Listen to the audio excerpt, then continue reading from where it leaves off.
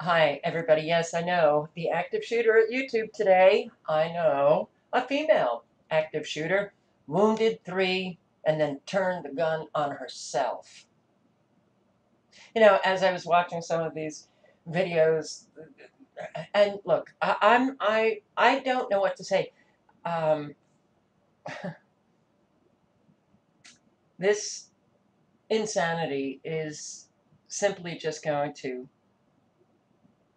grow rapidly, exponentially. But watching those news clips, I thought to myself, well, at least we know that YouTube workers, there are people there. There are people there. They don't answer our phone calls.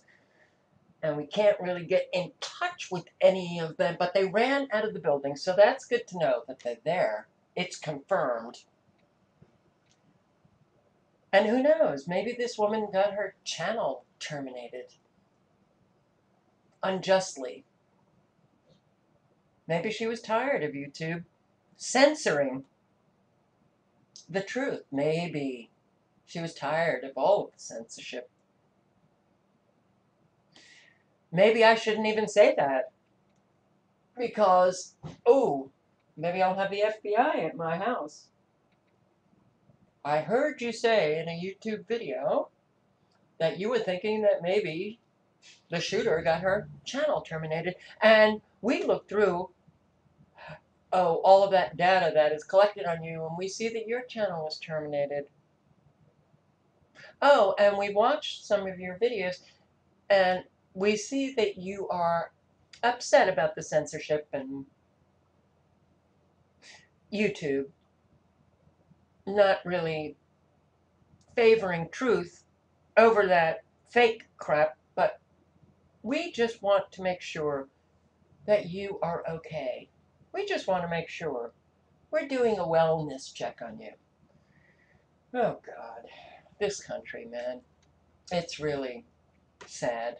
Sad what is happening. Yes, female shooter wounds 3, then kills herself. The latest on the shooting at YouTube HQ headquarters. What do you say? What do you say? I mean, I don't know what to say. You know, what we know about the YouTube shooting. It began at 12:46 p.m. local time.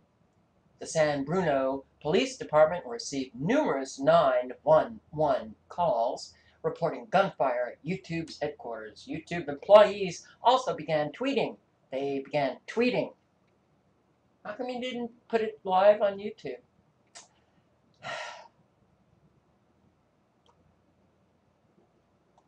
For everybody who is a real victim of these shootings, my heart goes out to you.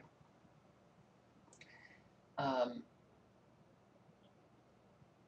I don't want to sound like I have no compassion. I am a little fed up. I don't necessarily feel desensitized. I just feel like I wish that our fellow Americans would wake up, kind of take life seriously and take what is happening in this country seriously. And I don't know, grow up and become responsible adults, get active in their community, and reverse this very dark tide that has been coming in and further. Well, now we're getting swallowed up in it, we're drowning in it. And that's just not going to happen. So I guess I don't know. What do you do? What do you do?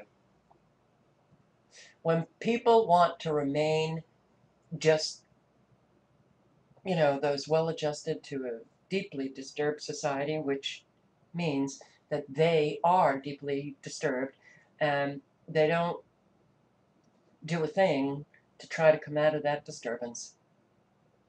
The disturbance becomes more intense, wider, greater, And we all do get swallowed up in it.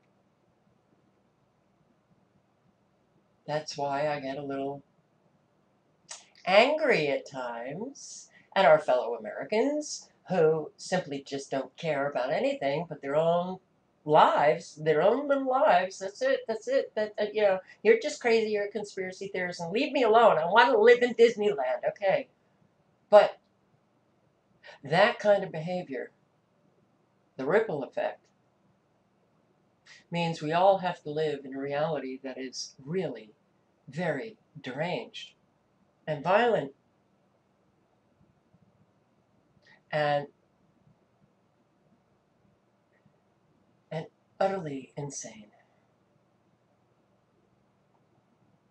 Who is the shooter? Police said the shooter was using a handgun. Oh, get rid of the handguns now. Those assault weapons, those military style weapons, those automatic weapons, get rid of them. Get rid of, oh, a handgun shooter. Oh, get rid of those. It's such insane thinking. And insane thinking brings about a whole lot of insanity.